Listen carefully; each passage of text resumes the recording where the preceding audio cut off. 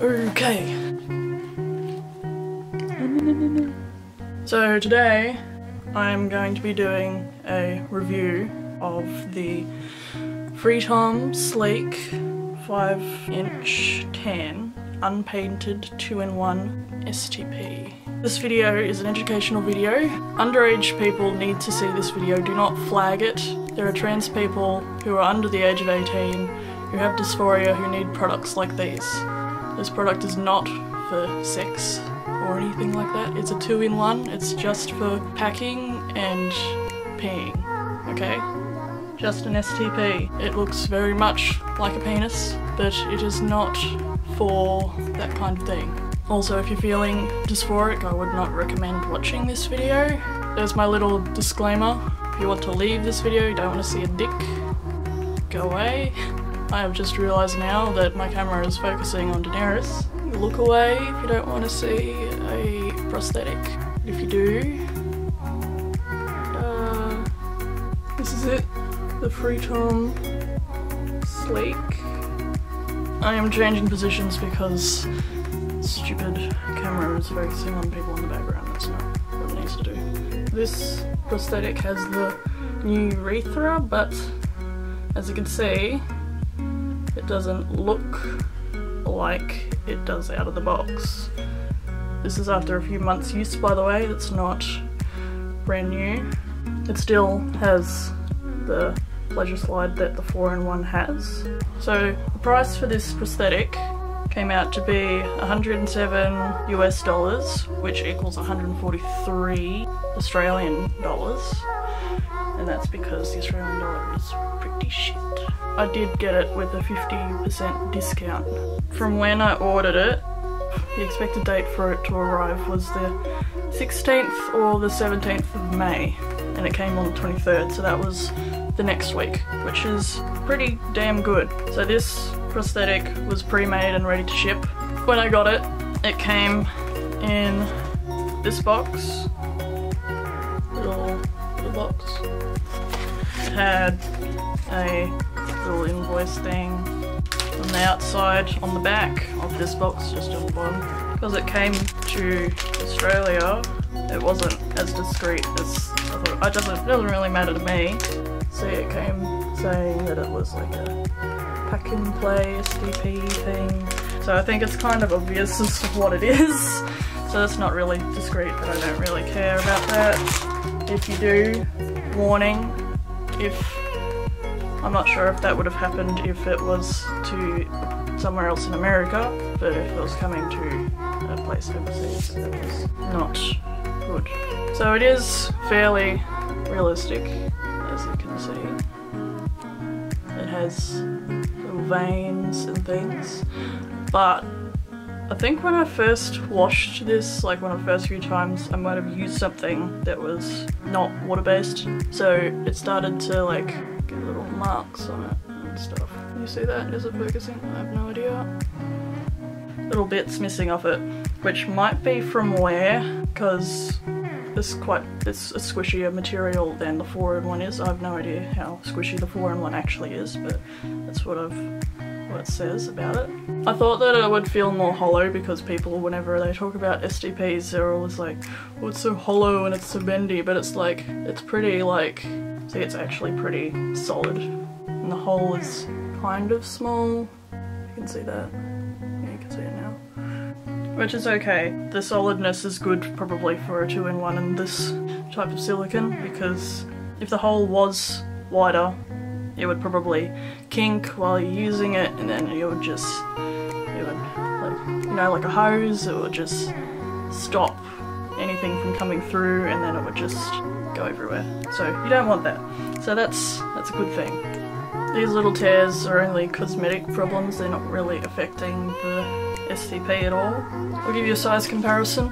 So this is the same size as a can of Coke, but it's also the same thing. So this is it compared to a can.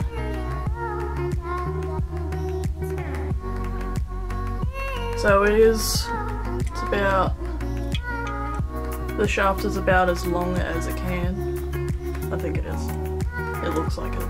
So the colour of this is, even though I'm pale as fuck, it's too light for me. So, and I'm like the whitest person of all time. I mean, it's not bad. For tan, it's got pretty pink undertones, considering that it's tan.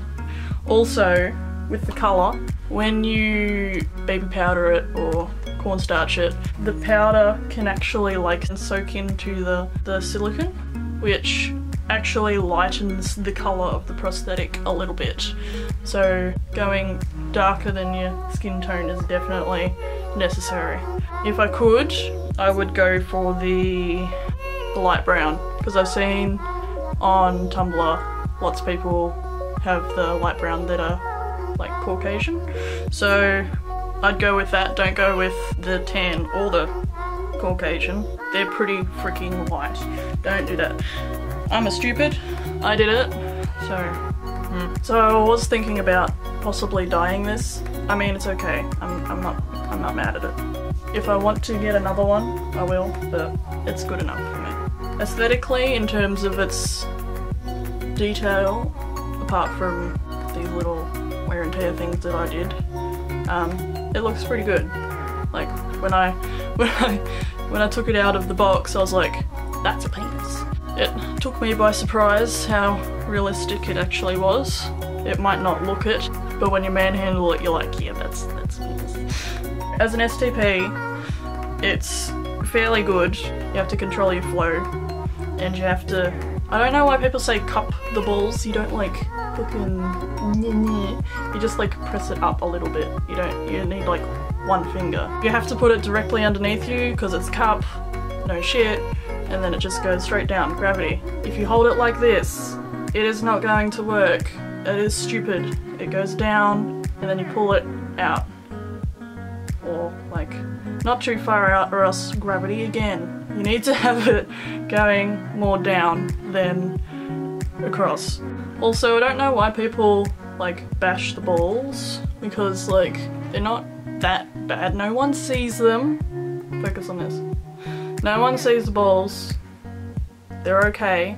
And I don't know why people are like, oh, they're hollow, all this. It's actually got extra silicone on the balls area.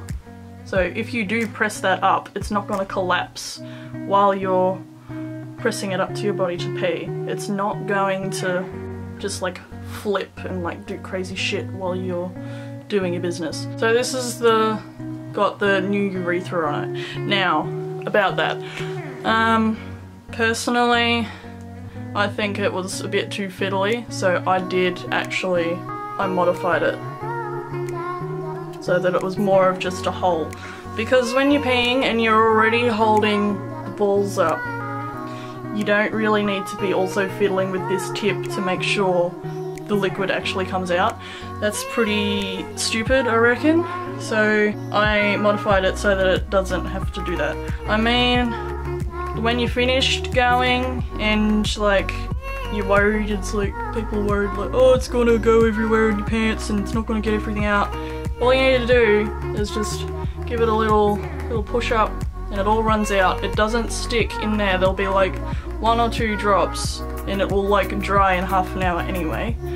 The length for this, for peeing, is like actually perfect, I reckon. If it was any smaller, it might be a bit difficult to get through your fly, and any longer, it would be kind of a pain packing wise. With the cup, I have not modified it. You see all these people that chop them up. I think it's probably better to leave it like that. When you have the cup in between your legs, I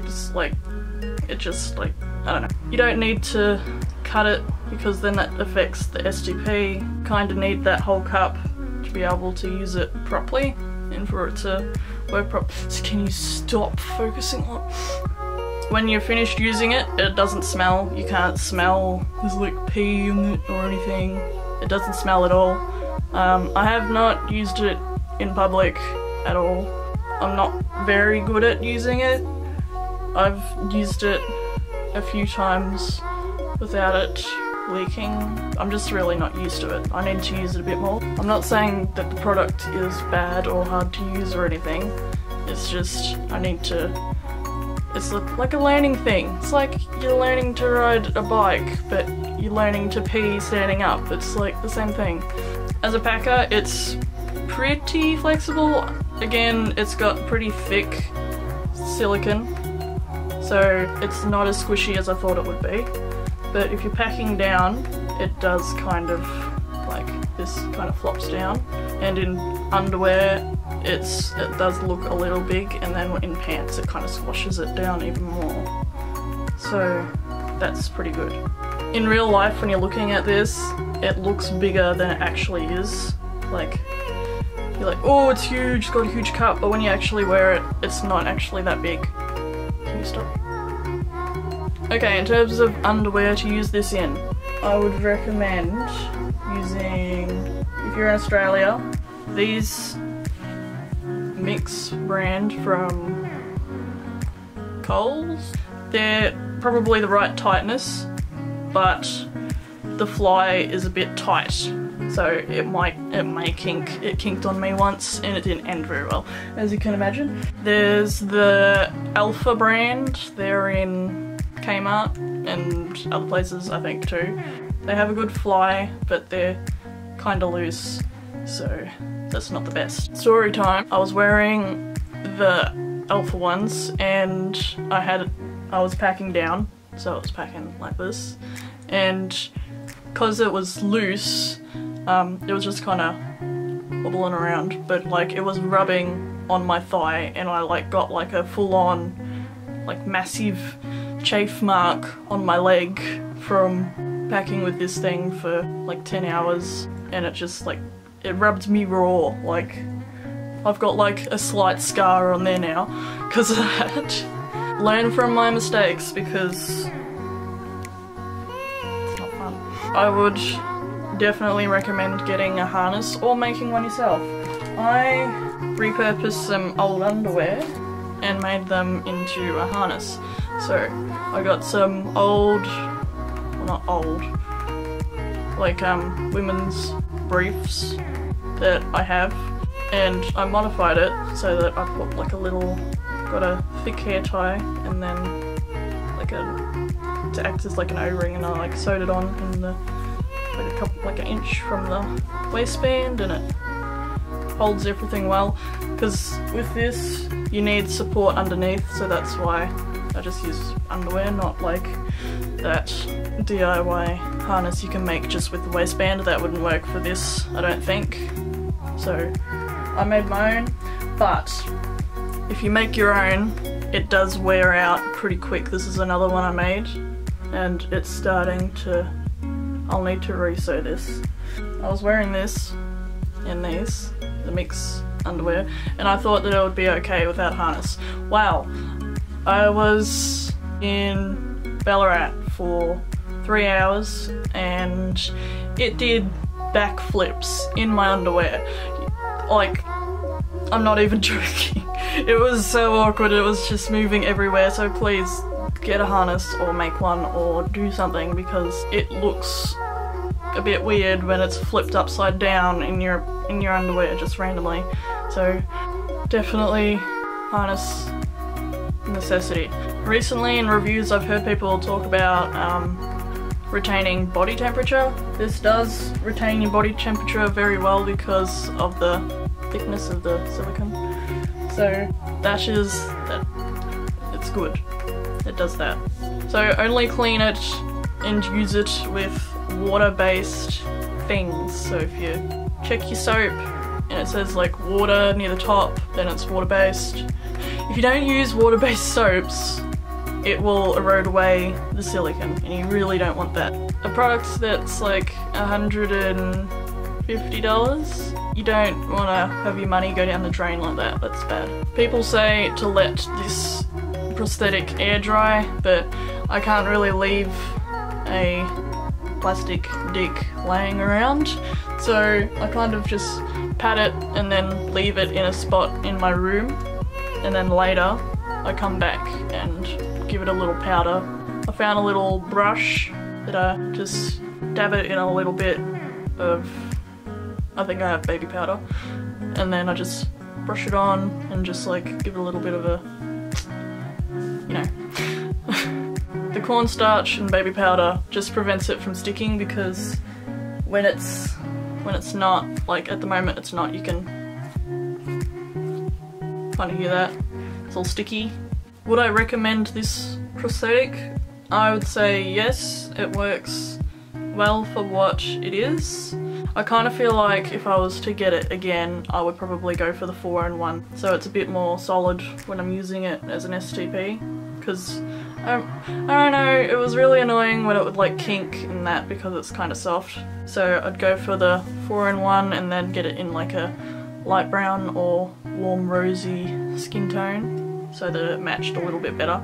The whole painted and unpainted thing doesn't really matter, in my opinion. Nobody should ever bash FreeToM prosthetics because they're really doing a good job now, and they've got this new business structure, and they had issues in the past because some of their employees were apparently stealing the prosthetics. They're not a bad company. They're trying really hard to get back in the game and, you know, just improve, and they've really done that. That was the review.